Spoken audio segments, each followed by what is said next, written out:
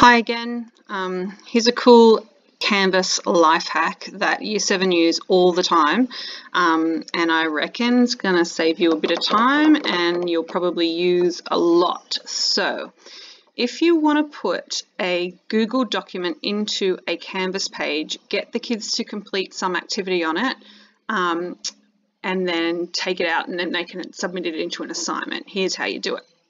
So go to in Canvas, whichever course you're building into, View All Pages.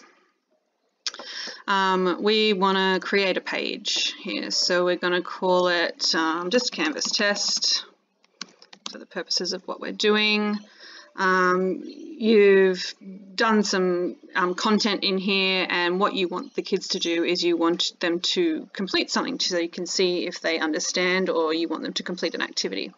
So you can refer to this any way you want. I'll just say click on the icon below to make a copy of the Google Doc.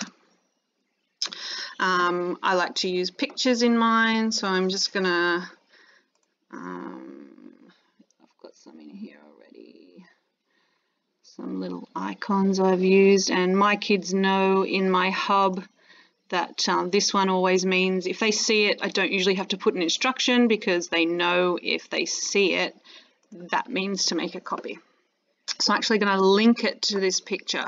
Now just be aware, if you do link it to a picture, it's not going to load in a new window. You'll have to watch my other video that I've made. You can find it on YouTube, and how you can get this to link to an open in another window. So here we go. We're going to link it to a Google document. So I'm just going to leave that there in my rich text editor, and I'm going to find the Google document that I want my kids to complete. Here's one that Year 7 has been working on for history, some subject-specific terminology stuff. So I want them to complete this. You can see that it's editable in here, but I don't want them all working in the same document. So here's how we're going to fix that. We're going to click on Share.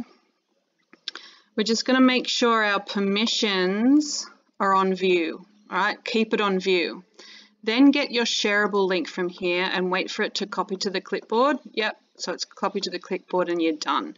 So you're all loaded up now. We're going to go in here. We're going to link it to a URL. We're going to copy it in there, and then we're just going to change that little bit of code there to copy. And that means that when they click, I'm just going to save that. When they click on our little copy, it opens up the Google document and they make a copy, and it's their own. So then what you can do is you can teach them to just put their name in there. So it's not Mrs. Lewis, it's their name. And then when they upload it to the assignment you've created in Canvas, see the other videos, it's their copy of the document and it doesn't have other students' bits and pieces in there. All right, so as I said, this is something Year 7 use quite a lot. If you want to know how to get that to open in a new window, because see how my Canvas window is closed now, I'm going to go back. You can watch one of my other videos and it'll show you how to link this picture so that when you click on it, it opens in a new window and you can actually go back and forth between Canvas. Okay, I hope that saves you a bit of time. Give me a yell if you need anything else. Bye.